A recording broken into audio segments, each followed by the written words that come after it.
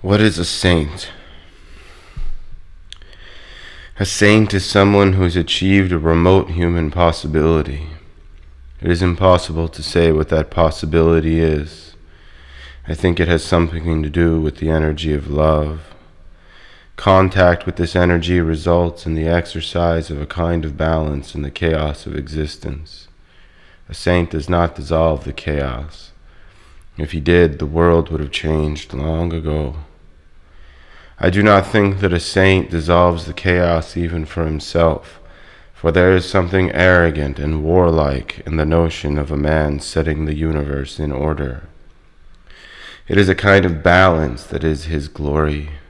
He rides the drifts like an escaped ski. His course is the caress of the hill. His track is a drawing of the snow in a moment of its particular arrangement with wind and rock. Something in him so loves the world that he gives himself to the laws of gravity and chance. Far from flying with the angels, he traces with the fidelity of a seismograph needle the state of the solid, bloody landscape. His house is dangerous and finite, but he is at home in the world. He can love the shape of human beings, the fine and twisted shapes of the heart.